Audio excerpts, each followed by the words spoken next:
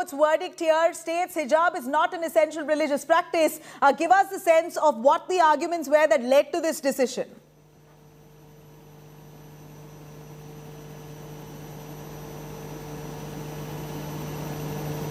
Prabhu, can you hear us?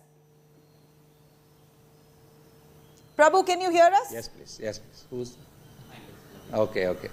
Yes, please. Yes, please. Go ahead. Prabhu, our question here, Karnataka High Court's verdict very clearly stating that hijab is not an essential religious practice and therefore students cannot resist uniformity prescribed by the institutions. How do you really look at this verdict, and what were the arguments that really led for the court to uphold the Karnataka government's decision and their definition on uniformity?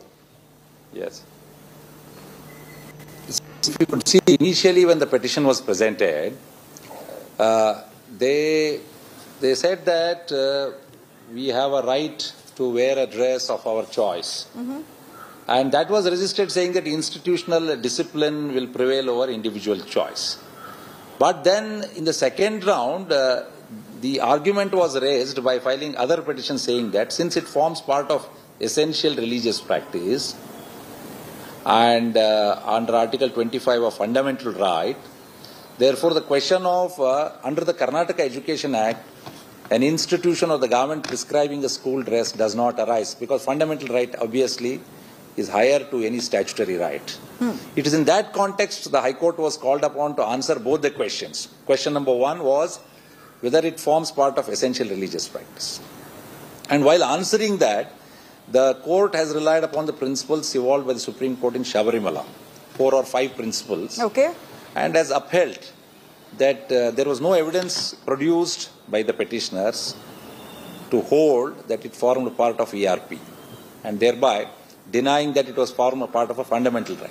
Secondly, it has held, once that is established, then the insistence of a particular school dress by every educational institution should be considered reasonable restriction, and thereby the principle of institutional discipline prevailing over individual choice has been upheld.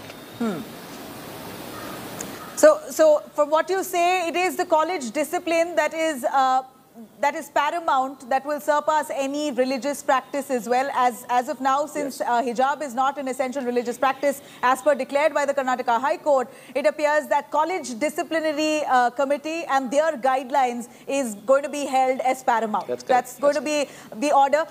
You know, there were a lot of arguments. It ought to be. I'm sure everybody would agree. I'm sure everybody would agree with that. That individual choices would result in chaos. Therefore, institutional discipline must prevail.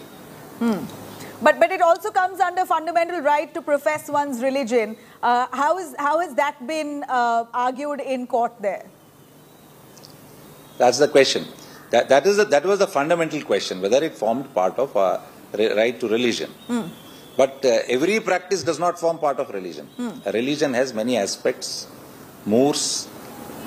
What the Supreme Court has held is, every practice does not form part of religion, but it is only those essential practices which form part of religion. If in order to prove it's an essential practice, you have to undergo rigorous tests which the Supreme Court has laid down. And I must say, petitioners had failed in each and every test prescribed by the Supreme Court. Now, we believe that petitioners are exploring legal avenues. They probably will approach the Supreme Court. Are you following and tracking those developments, sir?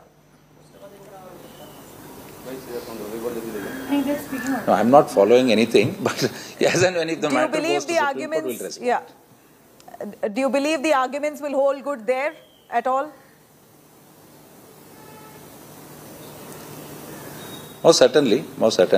Judgments, the issues which we had raised and answered were based on the judgments of the Supreme Court and sound legal principles. We are very confident. Thank you so much. Right. Thank you very much, Mr. Prabhu, for joining us. That was the Advocate General joining us, who's argued for the state of Karnataka. Karnataka government has been constantly harping on the fact that uniformity must be maintained. And it's not a new law.